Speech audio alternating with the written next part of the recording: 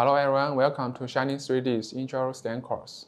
In this video, we are going to introduce you one of the most powerful functions in our intraoral scan, which is the AI function. This feature is particularly crucial during intraoral scanning. When the AI function is enabled, in relative miscellaneous data not related to the teeth is automatically filtered, significantly improving scanning speed and smoothness, ensuring the integrity and accuracy of the data registration.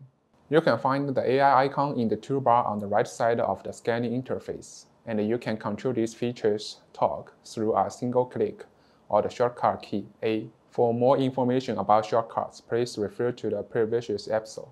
We strongly recommend you enabling the AI function with intraoral mode when scanning real patients' intraoral data.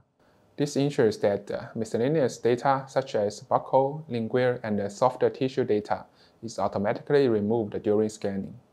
However, when scanning dental plastic models or other external data, this is advisable to disable the AI function.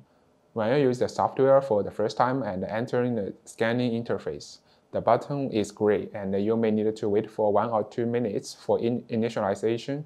After the initialization is completed, the button can be clicked. We hope that you will find this short instructional video helpful for optimizing your software experience. Thank you for joining us.